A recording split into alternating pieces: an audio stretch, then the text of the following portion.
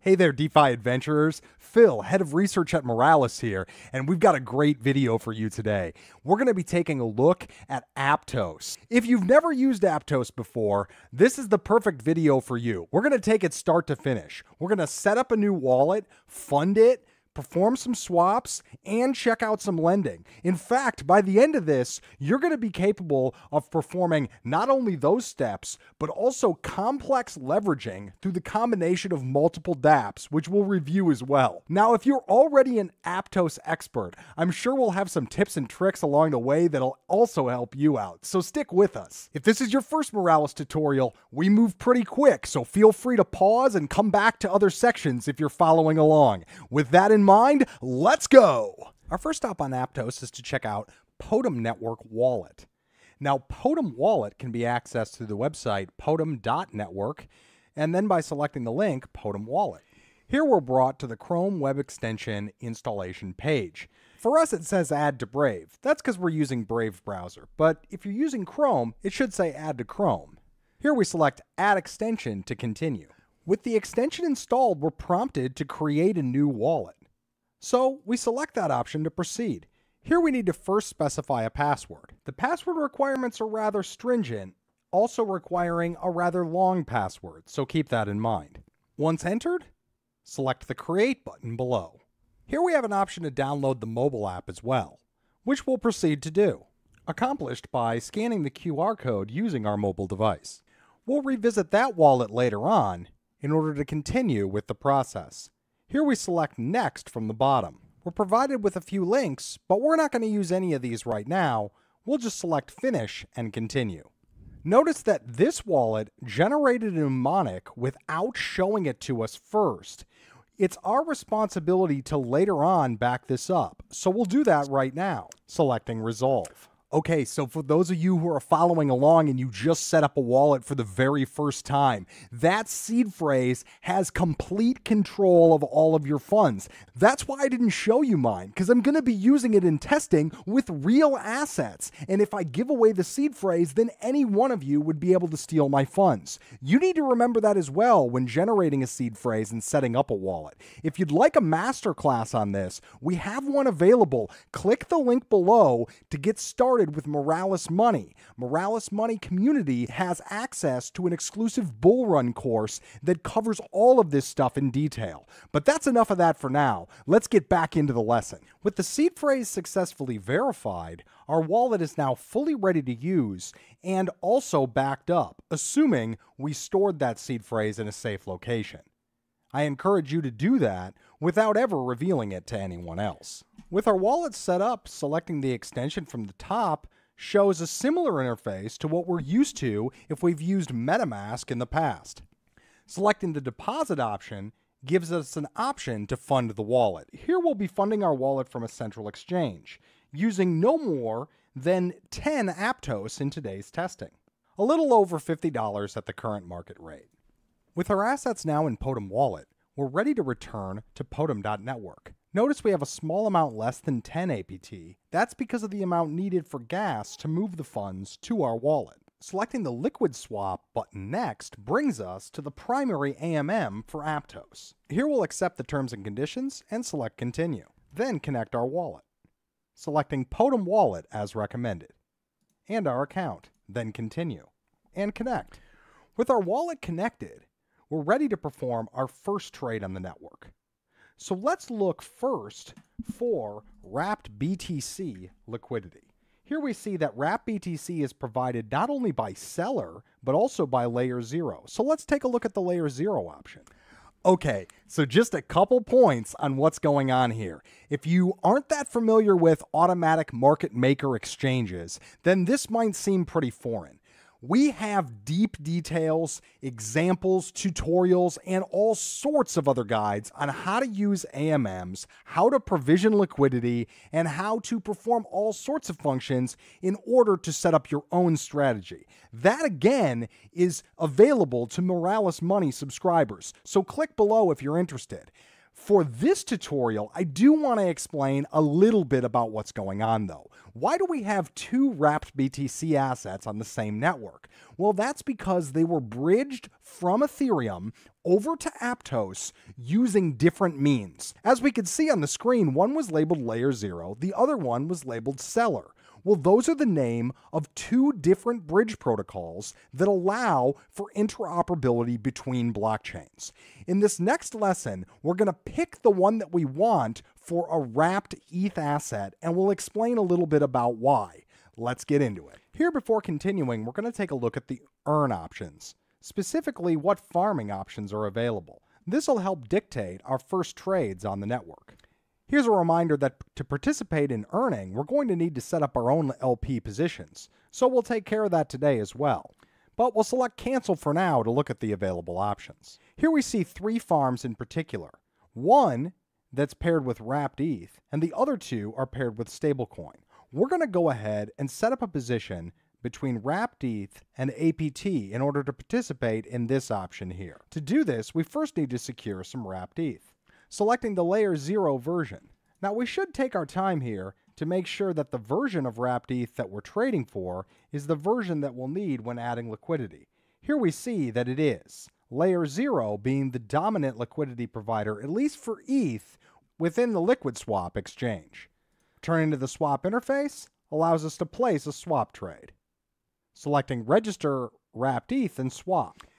Here it says that before we can receive wrapped ETH, we need to register them to our account. Selecting Next provides us this option. Here we select Confirm to register the asset, which requires a small amount of gas. Once registered, we're ready to process a swap, selecting the Swap button, and then Confirm Swap. Here we see a preview of the transaction before proceeding. The top amount includes our specified swap amount, plus any gas that we need to pay to process the transaction. Here we select Confirm, finally receiving confirmation that it executed successfully. With APT and wrapped ETH now in our wallet, we're ready to participate in the farming opportunity. Selecting Add Liquidity below the pool that we're interested in. Here we'll specify the maximum amount of wrapped ETH, knowing that an equivalent amount of APT will automatically be populated on the other side. Here we select Add Liquidity, and then Confirm. The pool is currently quoting a rather high APR of 20%. Keep in mind that this APR represents trade fees within the pool, as well as incentives which are being provided by the protocol. Here we select Confirm in order to provision the liquidity position. Once confirmation is received, we can select Close.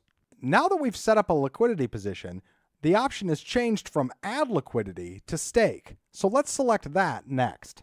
Here we'll select the full amount of our wrapped ETH APT liquidity tokens, selecting Stake. After reviewing the preview, we select Confirm. Here we see that we would be eligible for an interest boost if we stake an NFT from this collection here. To check them out, we need to select the Discovery button. The floor price of 35 APT is a bit more than we're holding in our wallet today. So we're going to bypass this option for now, but know that it is available for people who are interested in receiving that boost to their liquidity pools. Keep in mind that when setting up these type of farming positions, a lock period is enforced and that we will not be able to withdraw our liquidity until after that date. In this case, it's only a week, so not tremendously high risk there, especially since we're working with test amounts today. Here we can see our APT rewards beginning to accumulate. This is in addition to any rewards that are collected by the liquidity pool itself. Next, we move on to Aries Market, selecting Launch App.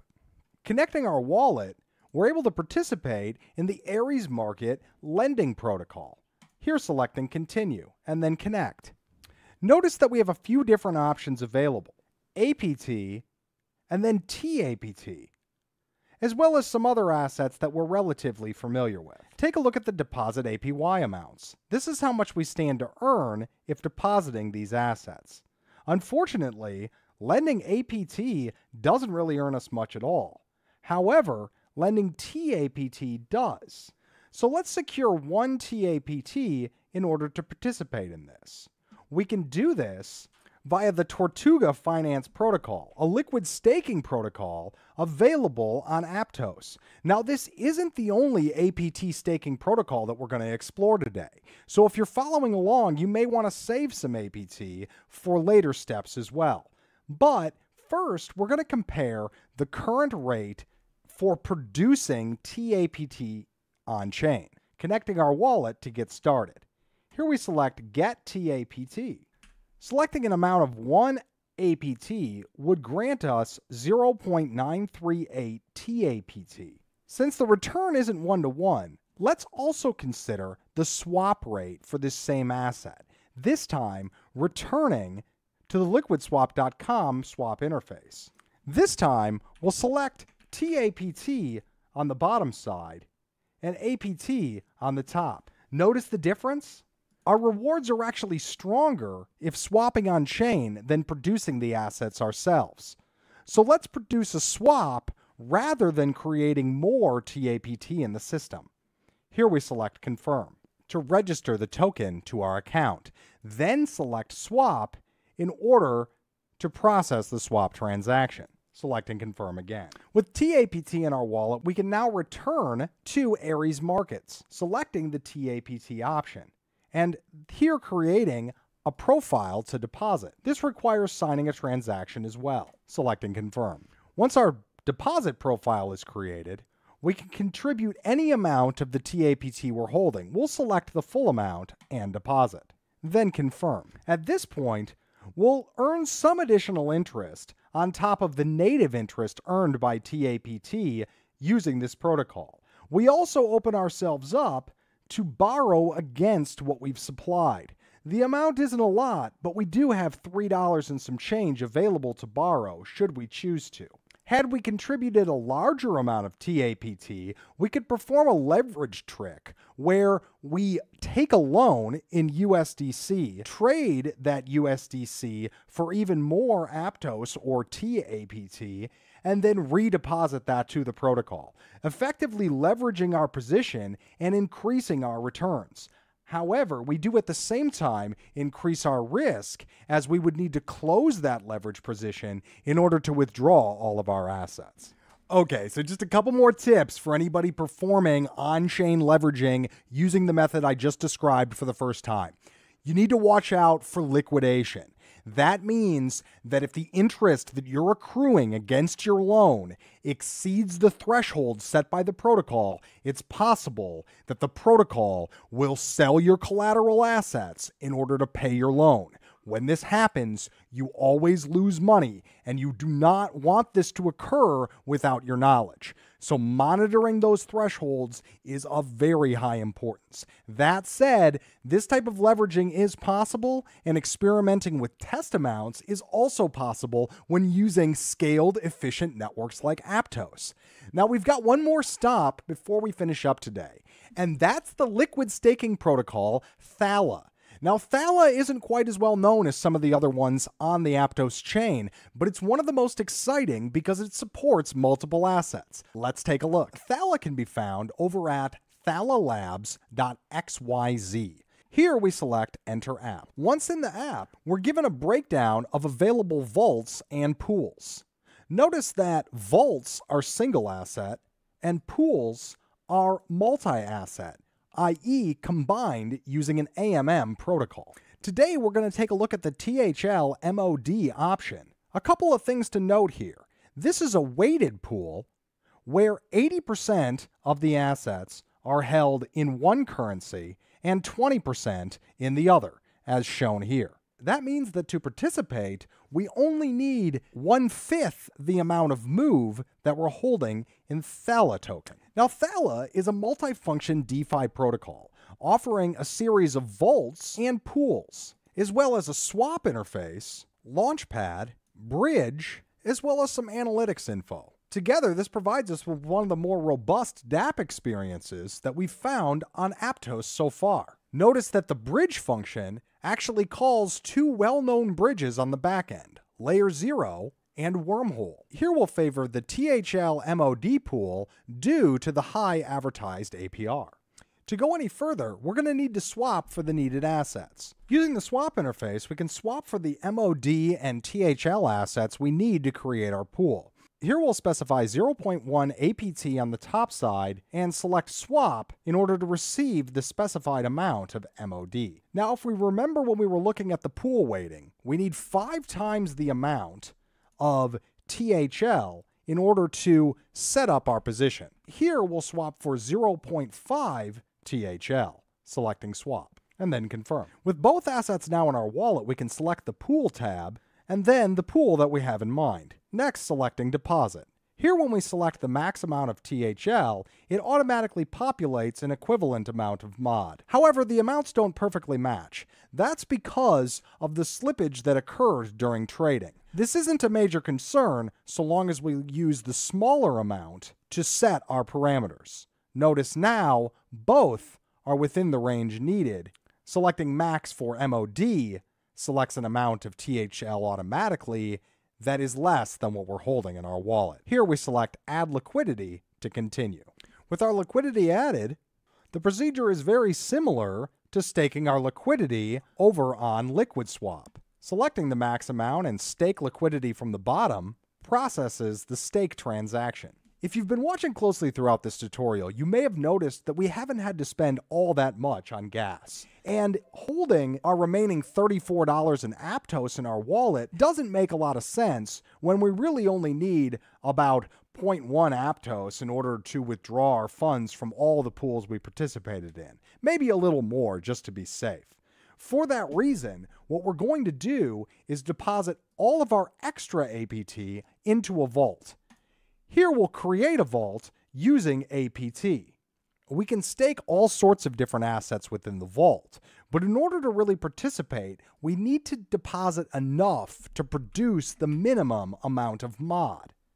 We know from other research that MOD, otherwise called Move Dollar, is a stablecoin that's currently about 25% above the peg. Zooming out to Max, we see that this is a relatively new development, as the asset has mostly struggled to stay on peg since launch, a relatively common occurrence for stablecoin assets. Unfortunately, for simply staking our APT, this isn't really going to work for us. However, there is one other liquid staking protocol on Aptos that we're aware of, Ditto. Much like Tortuga, it allows us to simply deposit any amount of APT in order to receive a tokenized staked version. In the case of Ditto, we can deposit all 6 APT we have left to it, and we would receive this amount of ST Aptos, 5.776. So let's compare that to the exchange rate if we were to trade for this asset using LiquidSwap. Again, we see that trading for the asset actually secures us more in the long run. So we'll select the Register ST APT option and swap for the asset rather than producing it ourselves on chain. Finally, we select Swap to complete the process and then confirm. And that concludes our look into Aptos DeFi today. Obviously, there was a lot more we could do. If we had additional assets on chain, we could have even performed some complex lending and liquidity strategies using that MOD stablecoin along with some other pools, and possibly done quite well for ourselves in the process. Of course, that 500 MOD limitation is going to limit that procedure to wallets holding at least that amount of assets that they can contribute for collateral. If you're working with smaller amounts like I was, then perhaps a simple swap and stake strategy is better for you. That's a decision that only you can make for yourself, but if you want some help, meaning a community here to support you, provide you with education, and help you get to the next level each and every day, join the Moralis Money community. We have a starter plan set up just for you guys so that you can get a taste of what we have to offer. Of course, the real value is in the pro plan. So I'll see all of you there in the Moralis Discord, where we can get serious about DeFi and the future of finance. Have a great day.